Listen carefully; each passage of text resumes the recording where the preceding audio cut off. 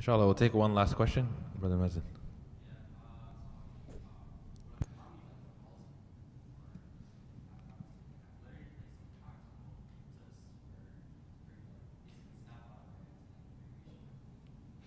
Calamity oftentimes is a blessing in disguise. First and foremost. And some of the best lessons in life are those that are taught the hard way, those that are learned the hard way.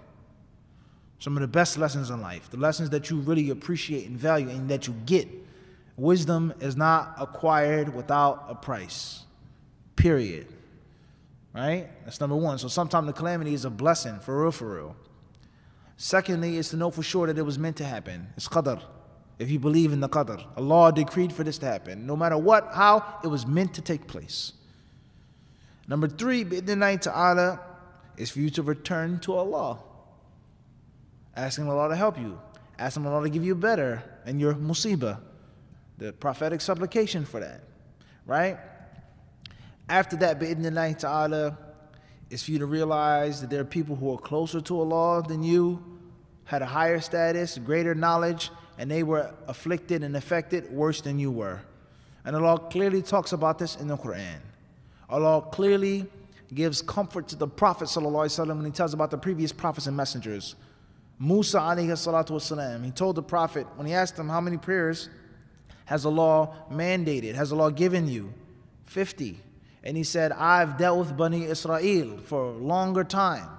I fought with them. I was in the trenches with them.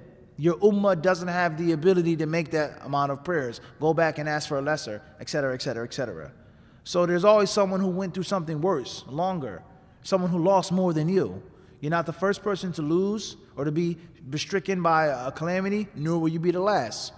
And that goes back to tawadu', humility. Don't look at yourself as being so special and so unique. People are suffering around the world. People have suffered for centuries, and other people will suffer. So these are different things that you train your mind, you train your soul, bi'idhnillahi ta'ala, to have the necessary sabr upon the calamity, bi'idhnillahi ta'ala. And of course you make tawbah. Ask Allah to forgive you of your sins. Return to Allah. Run back to Allah at the time of the calamity. And Allah knows best.